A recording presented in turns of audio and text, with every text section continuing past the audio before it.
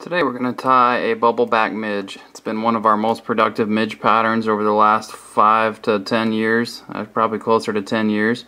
Really simple fly, but it's been extremely effective. I want to start with the size 18 to 22 scud hook. The first thing you're going to do is take a piece of wire. We like to use ultra wire or stainless steel wire. Fold over about the first ½ an inch and thread the bead onto that folded over section of wire. That's going to reinforce the bead when you tie it in so that it won't break off easily and make a more durable fly. We're going to start our thread right behind the eye of the hook and go back about halfway, then bring our thread back to the eye of the hook and trim off our excess thread. Now we'll take and tie in right at the head of the hook that looped over piece of the wire. Get that nice and secure. We're going to slide our bead forward and tie down directly behind the bead and then wrap on either side a few times just to secure. Now you can go in, trim out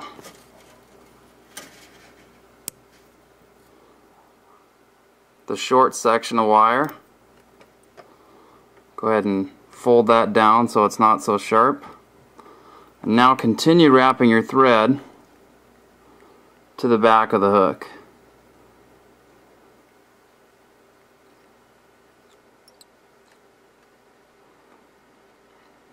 Once you've done that, this is a thread-bodied fly, so you're going to make nice tight wraps back to the front of the hook. Stop just behind the bead. Now you've got your bubble back in place, secured by 2 strands of wire. You're going to use that same piece of wire to make the ribbing of your fly.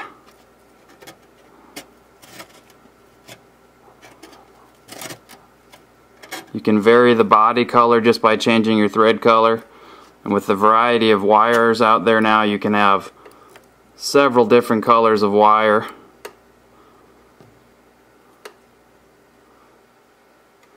Finish tying that off. You can either break off or trim off this extra wire. It's going to leave a little tag there. We'll fold that underneath the hook. Make a couple more wraps. You can do a little dubbing thorax on this fly. I don't find it necessary. Just thread and wire.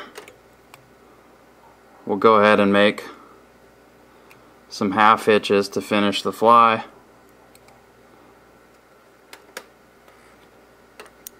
Trim off our excess thread. And that's a bubble back midge. Looks like an emerging midge pupa. Got a gas bubble trapped within the exoskeleton, and it's taken its ride up to the surface. It's a deadly fish behind another nymph down deep, or just behind a little dry fly like a parachute Adams a few inches below the water surface. Like I said, probably one of our most productive flies here in the Black Hills. Also works amazing in Colorado, and we've done very well with it down in the Bighorn River in Montana. So tie some up, various colors and sizes, and you'll be ready for this season's midge hatches. Thought I'd give you a close look at the bubble back midge. Just spin the vise a little bit so you get to see what it looks like from a couple different angles. Great little fly. This particular one has a pearl bead with yellow olive 70 denier ultra thread and small ginger ultra wire. We tie a lot of these with 70 denier olive thread and silver wire, and also a clear glass bead or pearl glass bead.